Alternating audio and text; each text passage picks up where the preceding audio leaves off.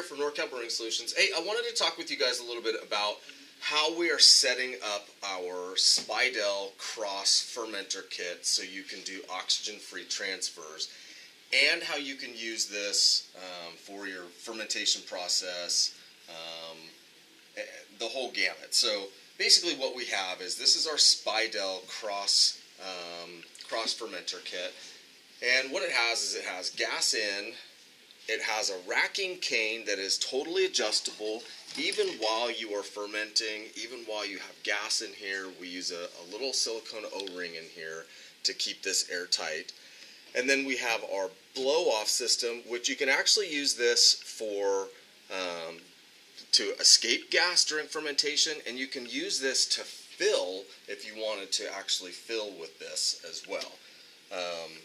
So the way I have this set up right now, I have this with our racking cane using the 1/2-inch male NPT ball valve, and then I'm using cam lock fittings. You can use cam lock, quick disconnect, barb, whatever you want to use. So to do an oxygen-free transfer is really pretty simple. If we are finished with our fermentation in here and we wanted to actually transfer this into our keg, what we would do is first go in here and evacuate this keg with all of our oxygen. So basically what I would do is take the CO2 tank, and I would go to the inside, and I'm going to go ahead and add gas to this. And so what I'm doing is filling this up with gas, and then I would expel all of the oxygen that gets pushed out of here to try and create an oxygen-free environment here. Then what I'm going to do is go ahead and bleed all that off, and then I would connect my gas over here to the fermenter.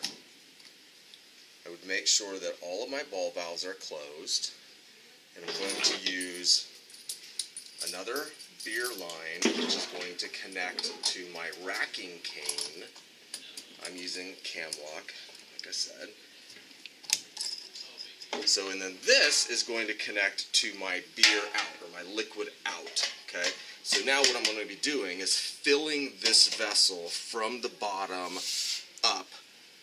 And so I would set my racking cane down all the way to the very bottom.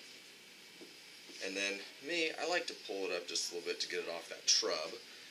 And then I'm going to set my CO2 system down to where there's basically no gas leaving here whatsoever, and turn it on. And then I can turn this on. And then I can start increasing my gas going into the fermenter.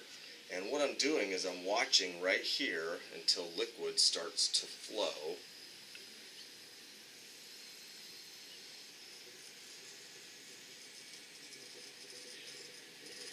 I'm just going to increase. So now what we're doing is we're adding gas into the fermenter. We need to make sure that the gas has a place to leave once it leaves the keg. So I'm going to pull up my pressure relief valve on my lid. And now I am pushing this liquid in to the bottom of this keg and pushing all of the gas out of this keg as it fills. And you can see what I'm doing this fairly slow. Most of the time you'll get a little indicator here about how fast you're going. And that's pretty much it. I'm just going to leave it and let it go until this keg is full. A lot of people ask me, how do you know when this keg is full?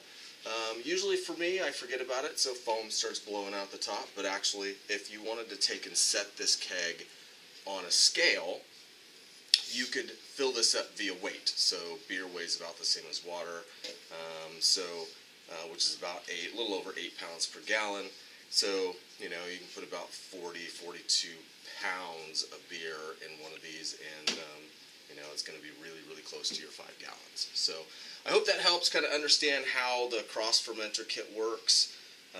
For the Speidel, we have this also for the Sankey kegs. We have a video out for that as well. If you have any questions at all, don't hesitate to shoot us an email at sales@NorCalBrewingSolutions.com.